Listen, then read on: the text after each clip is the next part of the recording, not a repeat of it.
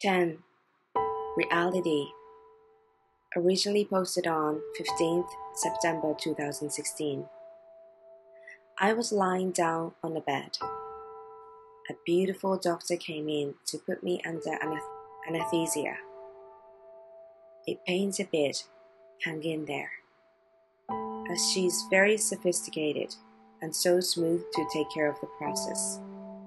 It seems to be one scene in a TV drama.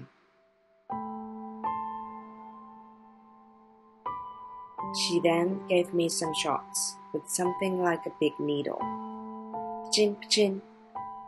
I could hear some noise to obtain cells, which quickly brought me back to the reality. This is not a TV drama. This is the reality. I have cancer.